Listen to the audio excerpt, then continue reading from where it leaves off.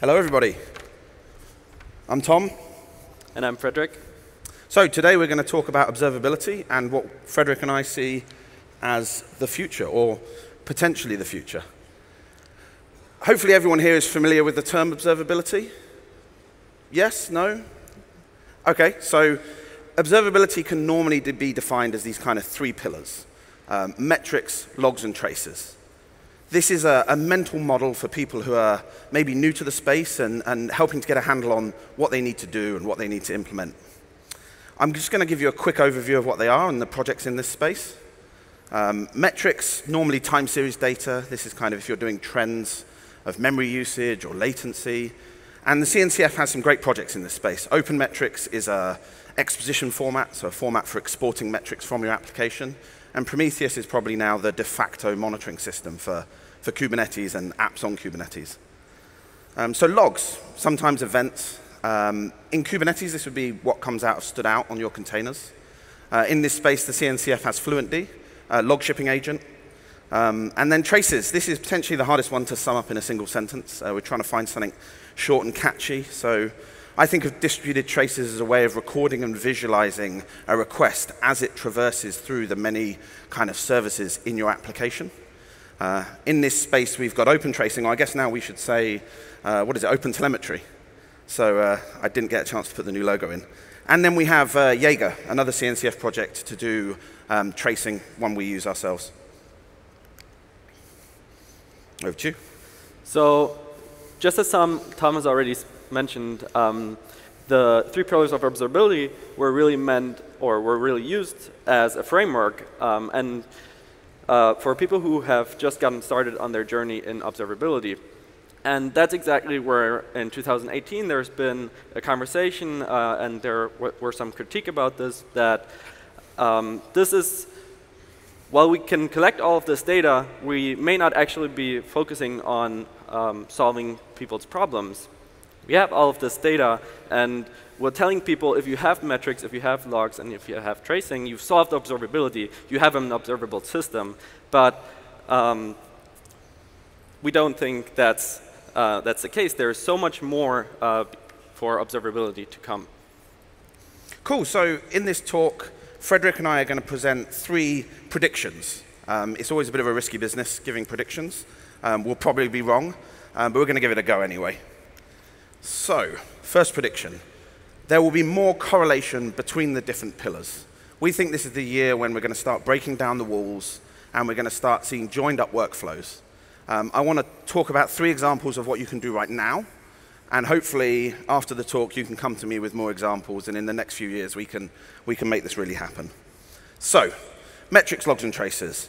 The three examples I've got are being able to look at a graph of, let's say, your server latency and instantly being able to switch to the logs relevant for that service. The second example would be when looking at those logs, finding, let's say, the slowest query that's causing that peak in latency that you're diagnosing, being able to instantly jump to the trace for that request and see where it spent time throughout your architecture. And the final example is similarly looking at that latency graph, wanting to jump straight to the trace. So the first system, this is actually a project that I work on myself, is called Wilkie. This is an open source log aggregation system by Grafana. We launched it at KubeCon in Seattle 6 months ago. Had an absolutely great response, like loads of people have given us really good feedback. Wilkie uses Prometheus' service discovery to automatically find the jobs within your cluster. It then takes that service discovery and the labels that that service discovery gives you and associates them with the log stream. And it's this kind of systematic, consistent metadata that's the same between your logs and your metrics that enables that switching between the two seamlessly. So that's the first example. The second example is Elasticsearch and Zipkin. So Elasticsearch is probably the most popular log aggregation system. Even I can admit that. And Zipkin's probably the original open source distributed tracing system. There's in Kibana, which is the Elasticsearch UI. There is a thing called field formatters, and some chap on Twitter set up his Kibana to insert a link using a field formatter so that he could instantly link to his Zipkin traces. I think this is really cool. I'm really looking forward to adding this kind of feature to Grafana. So then the third example would be OpenCensus, or now OpenTelemetry, of course. They have a thing called exemplars. This is where a few example trace IDs are associated with every single bucket in a histogram. And then when you go to that bucket and you can see, what's causing this high latency, you can link straight to the trace. I like that OpenCensus and OpenTelemetry is open source, but I'm not actually yet aware of an open source system on the server side that's actually implemented this workflow. If I'm wrong, come and find me afterwards and let me know. So that was 3 examples of what you can do right now, how you can do this correlation that I'm talking about. I'm really looking for more examples and looking at ways in which we can make this more automatic. What do you think? I think what you said about metadata is exactly the way that this is going to work. I think metadata is what's going to allow us to do all of this correlation, but still be able to build systems that are useful individually, but also as a whole, and do all this great correlation across the signals. So that's prediction number 1. And prediction number 2 is we believe that we are going to be seeing a lot more signals and new analysis. Now, as humans, we like the number 3. That's why maybe we've settled on the 3 pillars of observability. But we believe there is so much more data that can help us have insight into our running systems. But it doesn't stop with data. When we have this data, we actually need to do something useful with it, right? So it's signals and analysis that are going to bring us forward. And I want to show you a concrete example of what maybe in the future we'll be calling the 4th pillar of observability. So what I've got over here is a graph of memory that I've created using Prometheus. And what we're seeing is memory usage over time. And we see a sudden drop of memory. And then we're seeing a new line that has a different color. And in Prometheus, this means it's a distinct time series. But we're actually looking at the same workload here. So what we're seeing in this graph is actually what we call an kill. So when our application has allocated so much memory that the kernel has said, stop here, I'm going to kill this process, and go on. So that's what's called an and our existing systems can show us all of this data, all this usage over time, and our logs can tell us that the has happened. But when we're a developer of an application like this where this happens, we actually want to know how can we fix this. So what we want is a memory profile of a point in time where memory usage was at its highest, so that we know which part of our code we need to fix. So it turns out this is not an entirely new space, and Google has published a number of white papers on this, and there are some proprietary software that do this, but it hasn't really been solved in the open source space.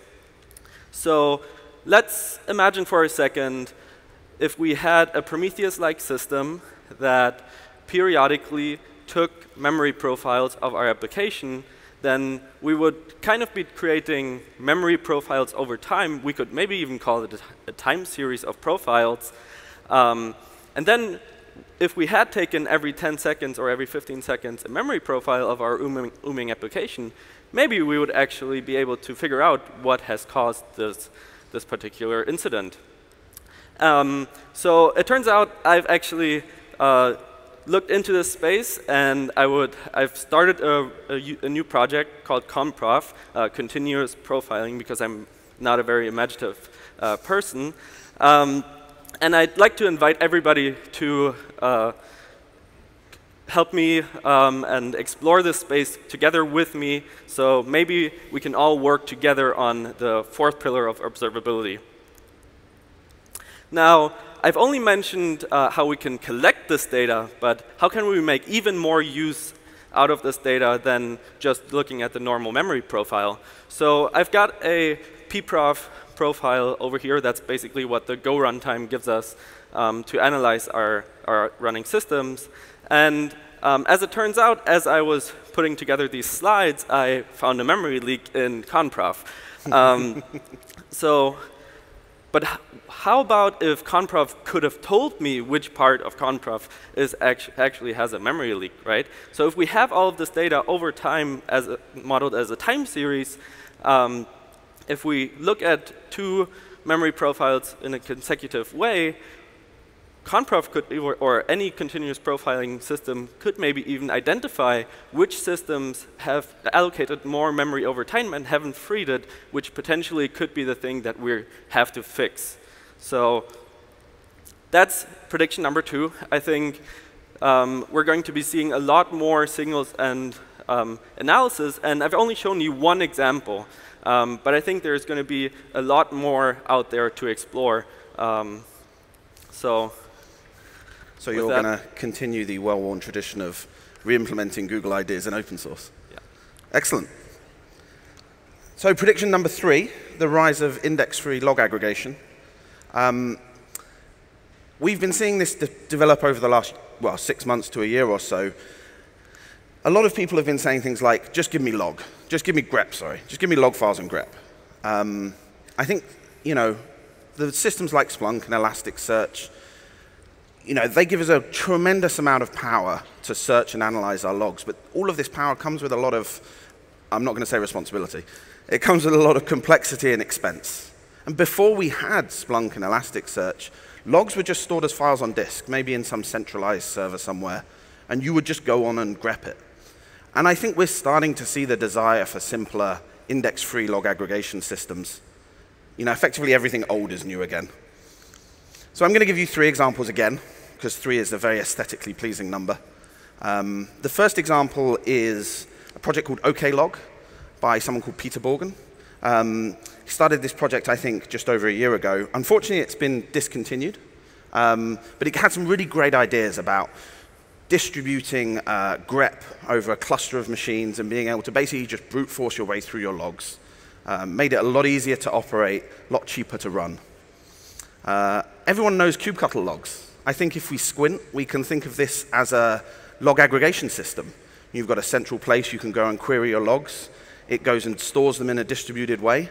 I think, for me, the thing that was really missing from kubectl logs is being able to get logs for pods that were missing, pods that had disappeared, or pods that had oomed or failed, especially during rolling upgrades. And that's really why I started Loki. So again, Loki, second mention, sorry about that. Loki is an index-free log aggregation system designed to be easy to run and easy to scale. It doesn't come with the power of something like Elasticsearch. You wouldn't use Loki for business analytics. But Loki is really there for your developer troubleshooting use case. So I'm really hoping that 2019 and 2020 we see the rise of these index-free, developer-focused log aggregation systems. And I'm hoping this means, as a developer, I'll never be told to stop logging so much data again. So that's our three predictions, more correlations between pillars, new signals and new analysis, and the rise of index-free log aggregation. These are just 3 ideas. If we're lucky, we can watch this talk in a year or 2 and maybe get 1 out of 3. But yeah, what do you think? I think the overarching theme of all of this is don't leave it up to Tom and I, don't leave it up to the existing practitioners. This is a community project. Observability was not created by a few people.